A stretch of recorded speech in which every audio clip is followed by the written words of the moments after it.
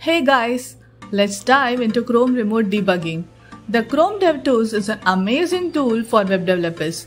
It provides a lot of debugging features from JavaScript console, breakpoints, inspecting HTML, viewing and updating CSS, monitoring network and much more.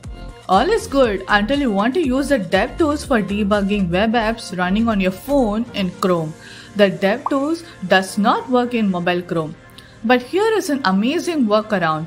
You can use your Android phone connected to your PC with a USB cable to remotely debug your mobile site. And here is how you can do it. Enable developer mode in your Android phone. Just go to the About phone in setting and tap the build ID many times. After you have enabled developer mode, go to the developer settings and enable USB debugging. This will enable your PC to connect to your phone and control it. Now connect your phone to your PC using USB.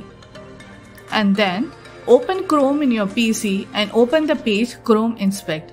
If your device is listed here, it means that you have successfully set up remote debugging. If your device does not show up, try the diagnostic tips we have shared in the description below. Open the Chrome browser in your Android device. The tabs that are open in browser would be listed in the inspect pane. If you are running a server in your localhost and you want to open the same in your Android device, click on port forwarding. Enter the port you want to forward. Here I have a simple server running on localhost 5000, so I'm going to mention the same.